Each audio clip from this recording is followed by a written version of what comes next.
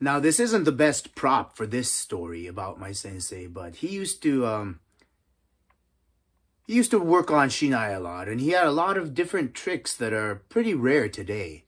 So one day my Shinai broke, so he said, "Oh, here, Yutaro, just use one of mine." And I start using it and realize, man, this thing is light as a feather. I looked at it, you could literally see through the Shinai. He had them sanded down or shaved down so thin that the four slats barely touched each other. So after the practice, surprised I didn't break this thing. I said, "Sensei, is this thing legal?"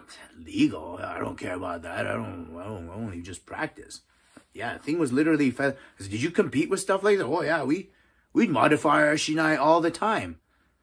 They didn't weigh them or measure them. Oh dang. Okay, so yeah, he had all these different tricks. He'd shave it down, make each slat super thin.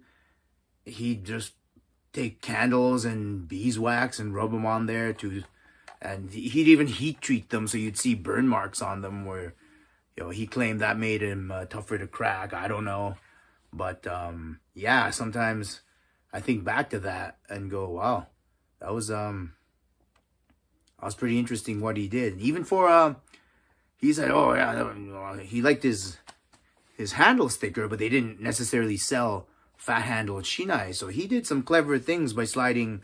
He took cereal boxes, cut them into longer pieces, and would slide them in between the slats, put the leather back over it, soak it in water, tighten them up. So he'd have these self-made fat handle Shinai. So very innovative back in the day when you can just go online and buy kendo equipment. So for more stories like this about my sensei in this series, please click like and subscribe.